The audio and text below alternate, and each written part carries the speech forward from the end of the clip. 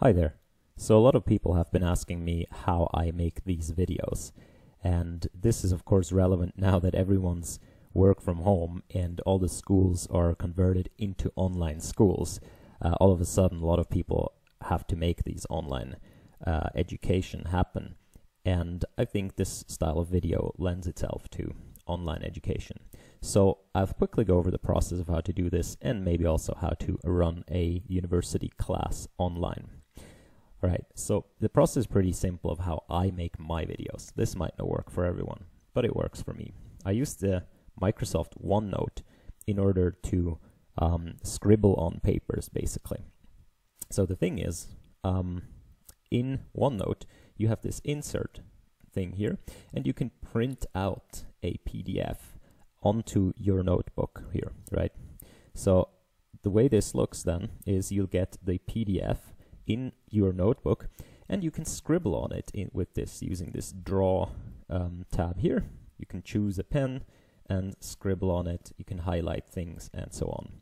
And I do this while I record the screen, so that's pretty much all there's to it.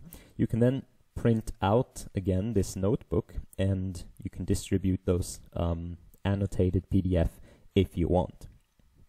Now I'm pretty sure this is here inserted as some sort of an image, so I don't know about the copy pastability of the resulting product, but here you see this is a paper I actually made a video about, and that's basically all there's to it. It's OneNote. It's a free program from Microsoft. In order to do the annotating, I use an last generation Microsoft Surface tablet that I got for cheap at some point. It comes with a nice pen and a touch screen, so you can basically zoom around and zip around while you do these things. In order to record the screen, I use this iSpring FreeCam software.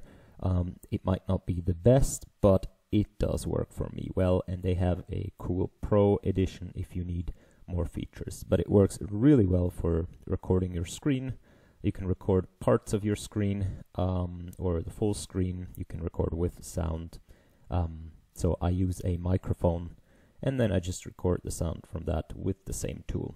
And at the end you get a video file that you can upload to YouTube. Easy as that. If I need to do some editing, which is rarely because I am lazy, I use either iMovie from Apple, which comes with an Apple operating system.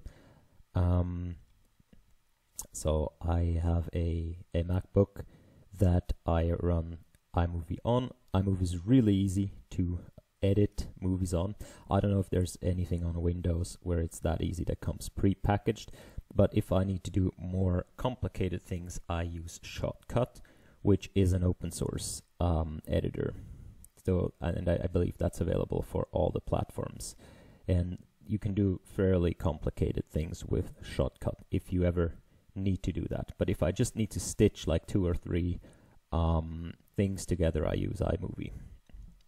And that's pretty much it for making and recording videos, I believe. Yeah, OneNote is that. Then in order to do a class from online, not all people will just be able to record a video and then upload. Some of the things you need to do actually live.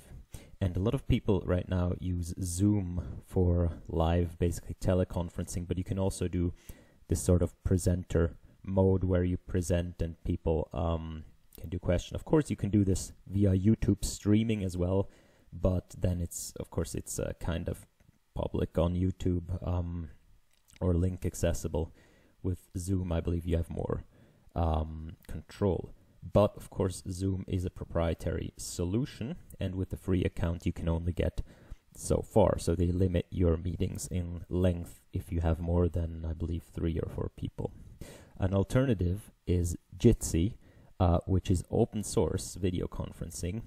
And the cool thing here is you can actually run your own server, such that you can truly have control over everything.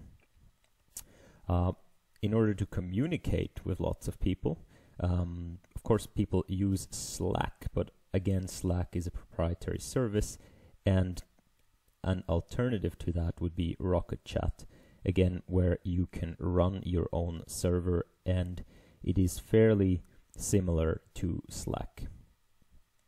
In order to collaborate or share just general notes, of course, Google's suite of docs and sheets and so on is excellent. And for classes especially, Piazza is a good place.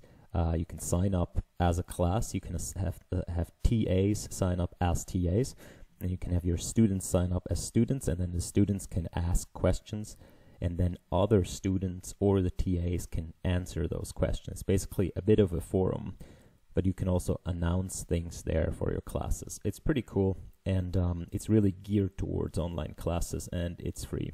So I know a lot of universities are using that right now. So if you're looking for some sort of announcement or discussion board for your class, Piazza is definitely a good place to be. And lastly, we sometimes have classes where students have to submit projects, and we actually use CMT for this because it's really neat, where you can set deadlines and everything.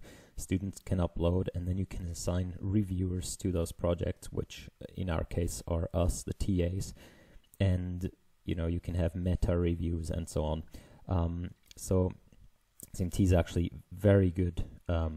Maybe a bit of an overkill if you just run a single class, but it has lots and lots of features. And of course the big conferences also use CMT, so it's definitely stress tested.